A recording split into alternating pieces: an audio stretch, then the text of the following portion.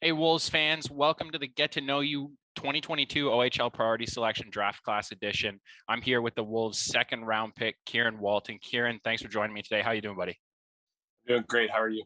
I'm good, thanks. Excited to get to talk to you a little bit. So, obviously, our fans haven't had a chance to see you on the ice too much just yet. So, my first question for you is, what would you describe as your strengths as a hockey player? Definitely my speed. My speed's very good for a big guy, and my playmaking ability as well.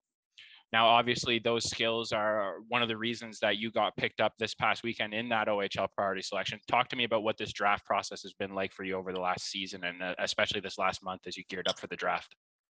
Oh, it was crazy. It was a crazy experience. Very fun though, and I was glad I went through it. Now, on Friday night, your phone rings. It's GM Rob Papineau from the Sudbury Wolves on the line to officially tell you your dreams come true. You're joining the pack. What are the emotions like for you in that moment when you pick up that phone? Oh, I was just really excited. I was really excited to get drafted by such a great organization, Sudbury Wolves, and yeah, I was just so excited about it. Now, we talked about your strengths a little bit. Obviously, we've got a big camp coming up in the fall for you, your first camp with the team. What's something you're focusing on this summer that you're looking to improve as you get ready for that camp? Definitely two things on my face-offs. I think my face-offs can get better, and on my defensive zone area, my defensive zone stuff like that, like positioning and stuff in the defensive zone.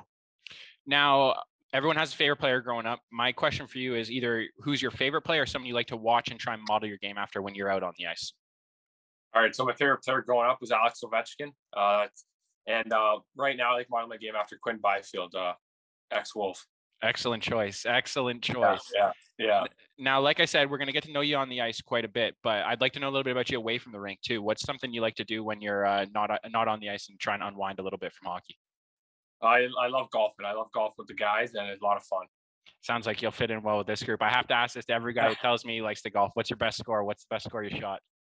I shot a 74 last week, so that was pretty good. All right, that's pretty impressive. You're in good Yeah, form for the summer then. That's good news. yeah, exactly. Now, you've got special circumstances compared to a few of our other draftees this year. You get to go to the Wolves with your brother.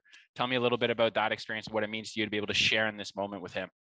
Oh, it's awesome. We're going through the same process together, and I'm just really excited. That's amazing. I'm really excited to get to meet you this fall when you get here for camp. And like I said, congratulations on such a momentous occasion for you and your career.